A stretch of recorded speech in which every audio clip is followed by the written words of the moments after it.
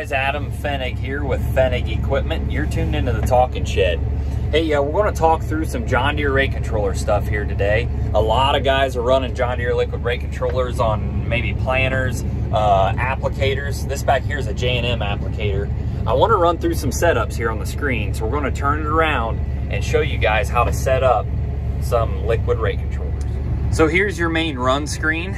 We're going to go to the setup page. I've got it selected as a liquid fertilizer tool. I named it. Here's our width, 40, and then each section width, because there's 3 sections. So this one does have a height switch. So those are pretty standard. From there, we go into the control valve type. This one is a PWM close, meaning that we're controlling the hydraulic flow to the pump, and that when we stop, it is the pump, or the PWM I should say, that's going to stop the flow. Tank capacity, flow meter calibration, that is read on the flow meter itself, and the tag on the back side, here's a big kicker, reads per 10 gallons. So once we've got that set up, we're ready to calibrate our PWM. So here's a good control valve calibration. That number can fluctuate a lot, but I've learned the hard way it does have to be a 4-digit number.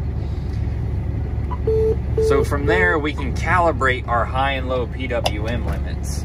So basically what we're going to do is, with our pump on, pump is engaged, but nothing's running because the PWM has not been told to allow flow to the pump yet.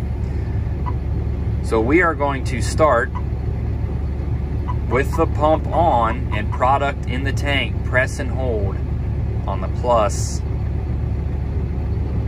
until we see flow, and there's flow right there. So we're getting ready to set the low limit, so we want this flow to be really low. If you look, I'm gonna keep cranking on this down button until that gauge is really low, because we're setting the low side of our PWM. So right there at 2 PSI, 2 gallon per minute, there's our low limit of running. Now let's set the high side. We're gonna keep hitting this button until we're, I don't know, 60 PSI probably.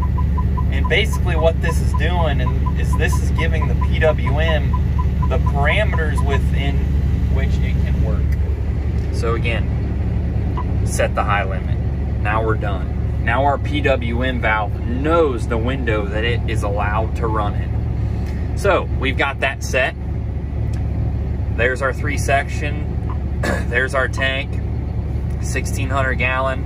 Our master is down here on the floor with a foot pedal, target rate of 60, and we're almost ready to go. We've got our rates right here set up. Now, from here, what I like to have you guys do is go into Diagnostics, do a nozzle flow check, put in a test speed and your target rate, and click go. Now, I'm doing all of this with the pump engaged. The pump has been engaged the whole time, but only running when told. So now we look, we're spitting product. So basically what we're doing is we're pretending like we're in the field. This applicator is applying 60 gallon an acre at 6 miles an hour right now. And our PSI is perfect, 30. Red balls are floating, red balls are even. We're good to go.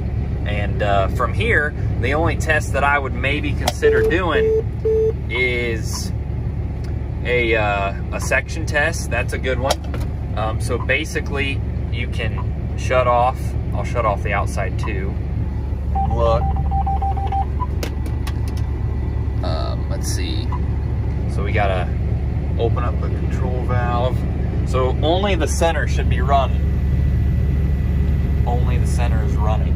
So our section valves check out. I turn this one on, it runs. Turn this one on, it runs.